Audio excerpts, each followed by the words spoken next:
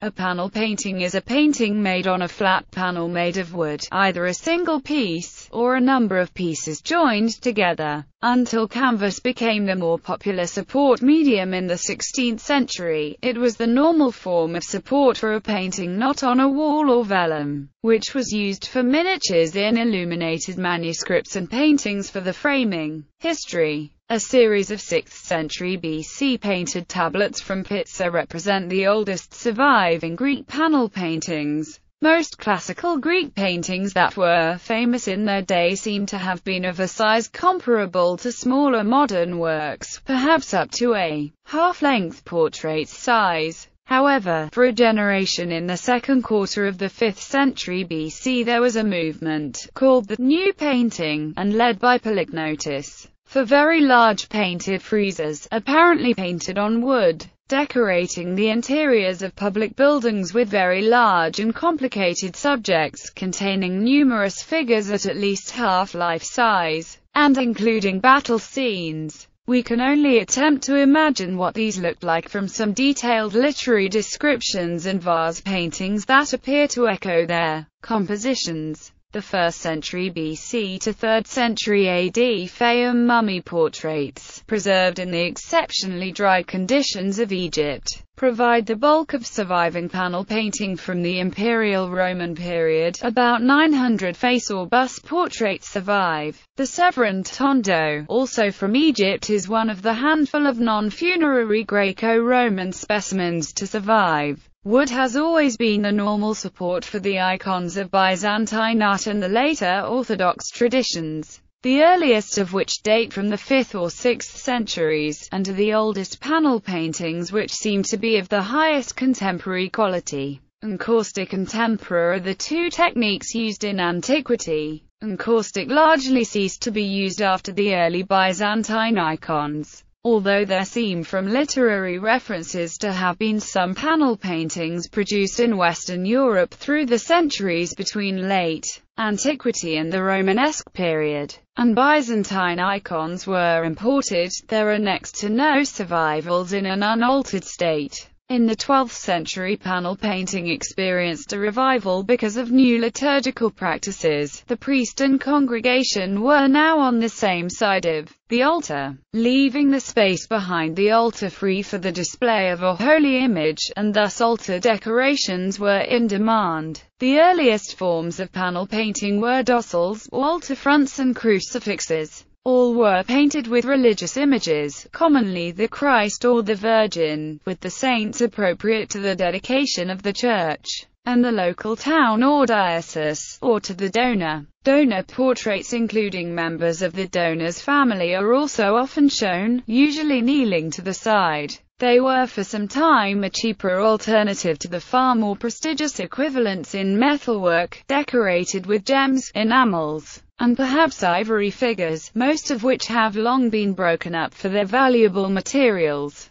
Painted panels for altars are most numerous in Spain, especially Catalonia, which is explained by the poverty of the country at this time, as well as the lack of Reformation iconoclasm. The 13th and 14th centuries in Italy were a great period of panel painting, mostly altarpieces or other religious works. However, it is estimated that of all the panel paintings produced there, 99.9% have been lost. The vast majority of early Netherlandish paintings are on panel, and these include most of the earliest portraits, such as those by Jean van Eyck, and some other secular scenes. However, one of the earliest surviving oils on canvas is a French Madonna with angels of about 1410 in the Gemäldegalerie, Berlin, which is very early indeed for oil painting also. In these works the frame and panel are sometimes a single piece of wood, as with Portrait of a Man by Van Eyck, where the frame was also painted, including an inscription done illusionistically to resemble carving. By the 15th century, with the increased wealth of Europe, and later the appearance of humanism, and a changing attitude about the function of art and patronage, panel painting went in new directions. Secular art opened the way to the creation of chests, painted beds, birth trays and other furniture. Many such works are now detached and hung framed on walls in museums. Many double-sided wings of altarpieces have also been sawn into two one-sided panels. Canvas took over from panel in Italy by the first half of the 16th century, a change led by Mantegna and the artists of Venice. In the Netherlands the change took about a century longer, and panel paintings remained common, especially in Northern Europe. Even after the cheaper and more portable canvas had become the main support medium, the young Rubens and many other painters preferred it for the greater precision that could be achieved with a totally solid support, and many of his most important works also used it, even for paintings over 4 meters long in one dimension. His panels are of notoriously complicated construction, containing as many as 17 pieces of wood. For smaller cabinet paintings, copper sheets were another rival support, from the end of the 16th century, used by many artists including Adam Elsheimer. Many Dutch painters of the Golden Age used panel for their small works, including Rembrandt on occasion. By the 18th century it had become unusual to paint on panel, except for small works to be inset into furniture, and the like. But, for example, the National Gallery in London has 2 Goya portraits on panel. Many other painting traditions also painted, and still paint, on wood, but the term is usually only used to refer to the Western tradition described above. Panel construction and preparation. The technique is known to us through Cennino Cennini's The Craftsman's Handbook published in 1390, and other sources. It changed little over the centuries. It was a laborious and painstaking process. A carpenter would construct a solid wood piece the size of the panel needed. Usually a radial cut piece was preferred, with the outer sapwood excluded. In Italy it was usually seasoned poplar, willow or linden. It would be planed and sanded and if needed, joined with other pieces to obtain the desired size and shape. The wood would be coated with a mixture of animal skin glues and resin and covered with linen. This might be done by a specialist, or in the artist's studio. Once the size had dried, layer upon layer of gesso would be applied, each layer sanded down before the next applied, sometimes as many as 15 layers,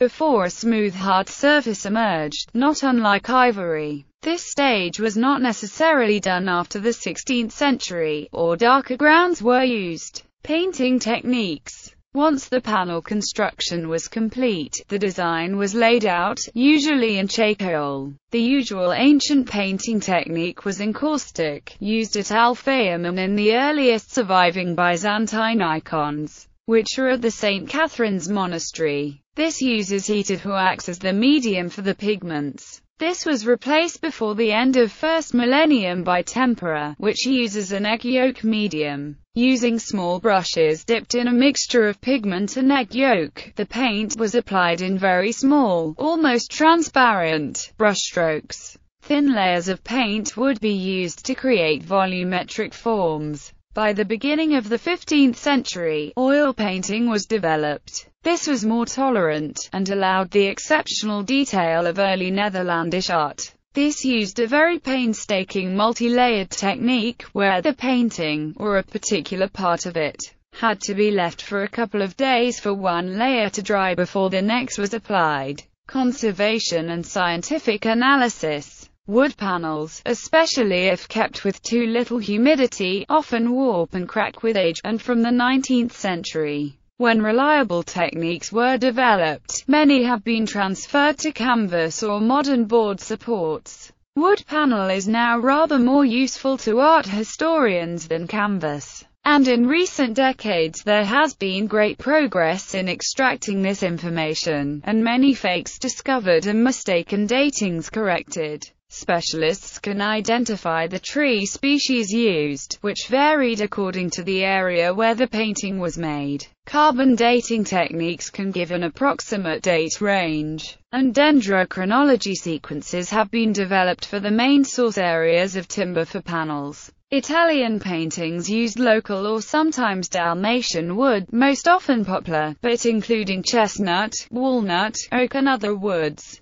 The Netherlands ran short of local timber early in the 15th century, and most early Netherlandish masterpieces are Baltic oak, often Polish, cut north of Warsaw and shipped down the Vistula, across the Baltic to the Netherlands. Southern German painters often used pine, and mahogany imported into Europe was used by later painters, including examples by Rembrandt and Goya. In theory, dendrochronology gives an exact felling date, but in practice allowances have to be made for a seasoning period of several years, and a small panel may be from the center of the tree, with no way of knowing how many rings outside the panel there were. So dendrochronological conclusions tend to be expressed as of terminus post quem, or an earliest possible date, with a tentative estimate of an actual date that may be 20 or more years later. The so-called Panel Paintings Initiative is a multi-year project in collaboration between the Getty Conservation Institute, the Getty Foundation, and the J. Paul Getty Museum. The Panel Paintings Initiative is a response to the growing recognition that significant collections of paintings on wood panels may be at risk in coming decades due to the waning numbers of conservators and craftspeople with the highly specialized skills required for the conservation of these complex works of art.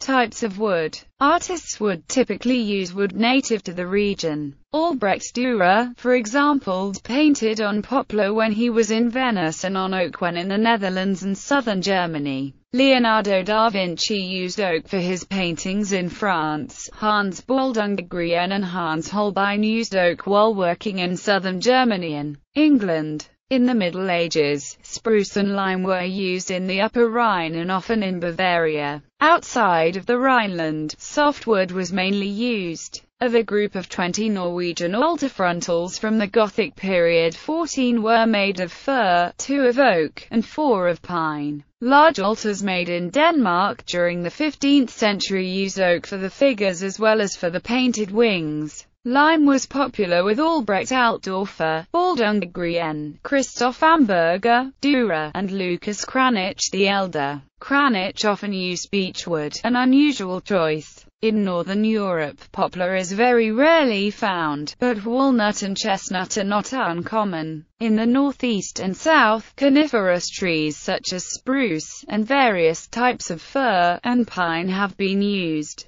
Firwood is shown to have been used in the Upper and Middle Rhine, Augsburg, Nuremberg, and Saxony. Pinewood was used mainly in Tyrol and beechwood only in Saxony. However, in general, oak was the most common substrate used for panel making in the Low Countries, northern Germany, and the Rhineland around Cologne. In France, until the 17th century, most panels were made from oak, although a few made of walnut and poplar have been found. The oak favored as a support by the painters of the Northern School was, however, not always of local origin. In the 17th century, about 4,000 full-grown oak trees were needed to build a medium-sized merchant ship, thus, imported wood was necessary. Oak coming from Königsberg as well as Gdansk is often found among works by Flemish and Dutch artists from the 15th through the 17th centuries. The origin can be established by the patterns of growth rings. In the last decade of the 17th century, Wilhelmus Blos, a Dutch writer on painting techniques, considered oak to be the most useful wooden substrate on which to paint. However, exceptions are seen rather early in the 17th century. Sometimes walnut, pearwood, cedarwood, or Indian woods were used. Mahogany was already in use by a number of painters during the first decades of the 17th century and was used often in the Netherlands in the 19th century. Even so, when canvas or copper was not used, the main oeuvre of the Northern School was painted on oak panels.